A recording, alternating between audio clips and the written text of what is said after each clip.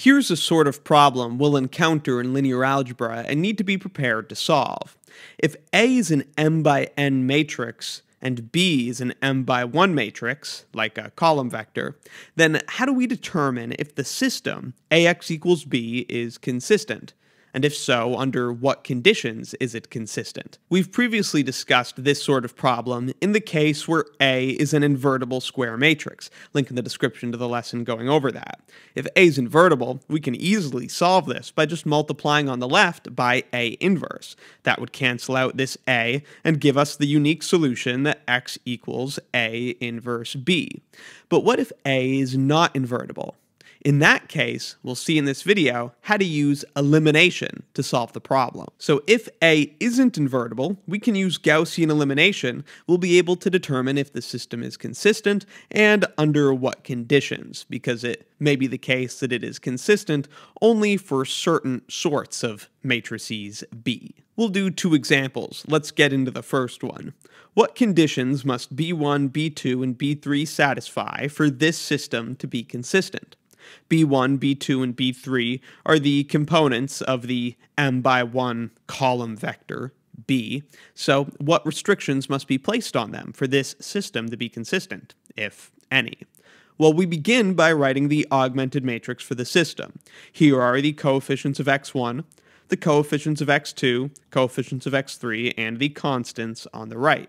Now we'll perform Gaussian elimination in order to reduce this matrix. Link in the description to my lesson on Gaussian elimination. I'll walk you through it here quickly. Traditionally, you might begin by subtracting row 1 from row 2 and 2 copies of row 1 from row 3 to get zeros below the leading one. However, I notice if we subtract row 3 from row 2, we can immediately eliminate row 2 by adding row 1 to it.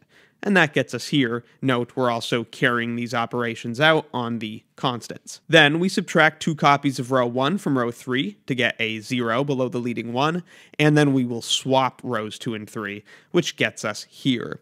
Finally, to make this leading entry a positive 1, we'll multiply row 2 by negative 1, which gets us here. We've now completed Gaussian elimination, and this gives us the answer to our question. So let's take a close look at this row echelon matrix and see what it tells us. This last row is the row that's placing a restriction on B1, B2, and B3. Certainly, from the last row, we see that B1 plus B2 minus B3 equals 0. That's given there. That means that B3 must equal B1 plus B2.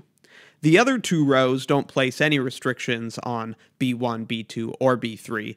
For example, you can see in row 2 that x3 is actually going to be a free variable because there's not a leading 1 in column 3. So whatever B1 and B3 are, you'll be able to adjust x3 to create a solution. And from this, the value for x1 could be determined also. So it's only row 3, which has all zeros here, that's placing this restriction on the third component of our column vector B. And this gives us our solution.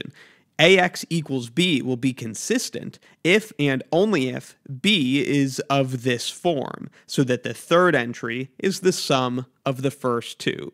As long as B is a vector of this form, then this system will be consistent.